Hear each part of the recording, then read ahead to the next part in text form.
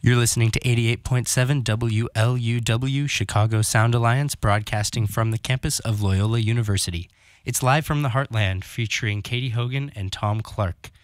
Our guests today are Juanita Irizarry from Friends of the Park, Michael O'Toole from the Old Town School, and Aaron Kaplan, Claire Latourette, and Nate Hall from Bonnie and Clyde, a musical. And good morning, Chicago. And do we not love spring break? Yay! It's balmy outside. It's above zero. And we are down here with our great show, live from the Heartland, all suited up. We've got a full show, so that's why we cut off Kevmo a little early. We have Juanita Irizarry from Friends of the Parks, Michael O'Toole from the Old Town School, and both Claire and Nate, who are starring in Bonnie and Clyde, musical performance in Skokie, and their director, Aaron Kaplan. We're going to hear all of them. So let's just start. As we do thaw out from that polar vortex, Thom, I am wanting to not forget all the good that people did for one another this week. I'm thinking specifically, I know our friend Kelly did a fundraiser online, and in one day for the night ministry, which caters and helps homeless, she raised $40,000. It's pretty amazing. Just a neighbor of ours. And then there was the anonymous donor on the south side who housed 70 people or more in a motel. Which made national news this morning. It's a really touching story, and it's just brought out all sorts of other neighbors besides this one couple. Right. This fundraising thing is in this internet age is still something I'm trying to get a handle on. I very innocently put up something for an immigration law group for kids and made my goal in 2 days, even before my birthday happens. Right. It's a pretty amazing little vehicle, and I'm going to see what Facebook's cut is now to see if it's worth doing it from now on. Yeah, I'd be interested in hearing that. But it's a very nice, soothing kind of opportunity in this deep, frigid weather, and we just need to all take care of ourselves better. And I think this city got through in pretty good shape, given just how deadly the weather was. Knock on wood. I was, we're all holding our breaths, waiting for pipes from our old buildings not to freeze, and knock on wood, most of us got through it okay. There were a few people who did not. Unfortunately, on the international stage, our leaders, in their infinite lack of wisdom, want to bring us back to nuclear winter by spending us to hell. Speaking about a new cold, arms race. The return to the Cold War, anyone? Yeah, just what we were all hoping for. Great move. When John Bolton slipped into position, I figured we had our new Dick Cheney, and I think he's getting his war and his nukes all in, a month or so. I'm just amazed Pompeo can stand there and announce this without, gagging. Or these other generals. Well, yeah. Because they know every bomb that gets built doesn't go to our troops who are actually defending us. And we keep building nuclear bombs that we hopefully will never use, and now we're going to do another generation of them. To what end? To what good? None. Haven't we learned yet after 50 years? Just astonishing warmongering. Well, the other thing, of course, that was appalling this week was the parading in front of the security community, the heads of the security community, after hearing what they actually thought were real and present dangers to the U.S. Mr. Flopander-in-Chief comes behind it and says, "Yeah, not really. Yeah, not really. Yeah, I think our biggest emergency. You need to go back to school. You need to go back to school. Our biggest emergency is on the southern border. Yep, that's it."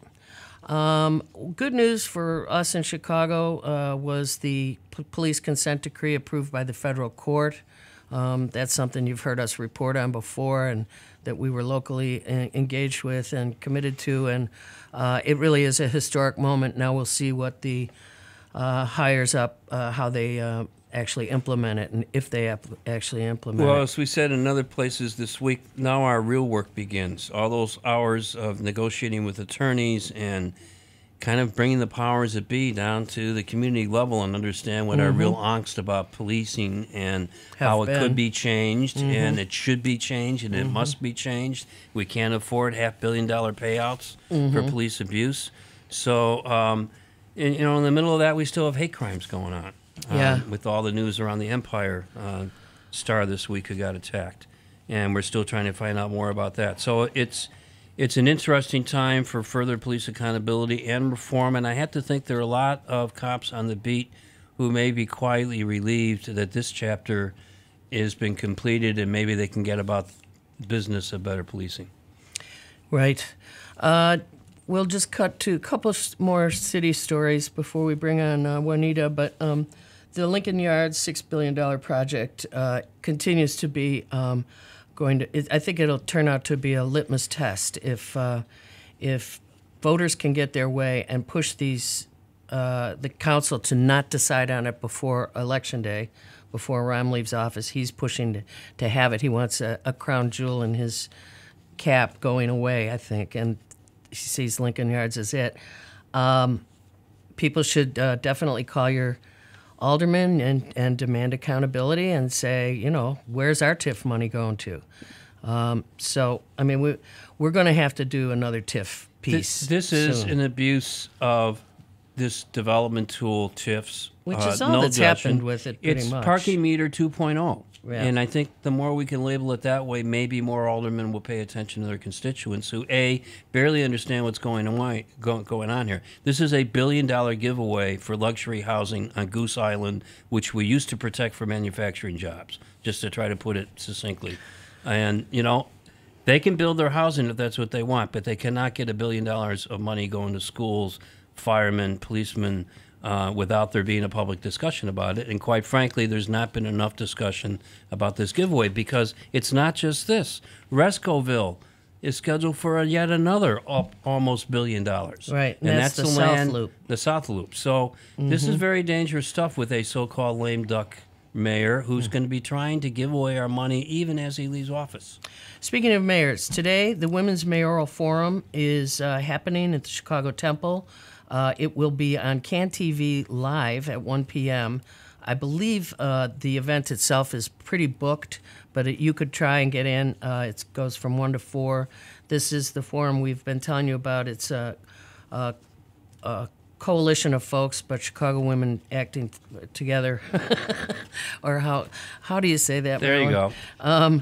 Is the main organizer of it, and it will be a good one. And really, frankly, when you've got things happening like Bobby Rush endorsing Daley and Amara Enya getting money from Dorothy Brown and being endorsed by Dorothy Brown, I think it is completely up for grabs, and I think Chicago needs to understand we've got to get good people in the top 3 slots. We don't have time to mention them all, but there are lots of forums and other opportunities to plug in, become knowledgeable, and be ready to vote because early voting starts pretty soon. The 11th. The Battle of Lincoln Park is a new book that's coming out, and on February 5th from 6 to 7 at Seminary Co-op Bookstore, the author Daniel Hertz will be talking about this interesting chapter in urban renewal and gentrification.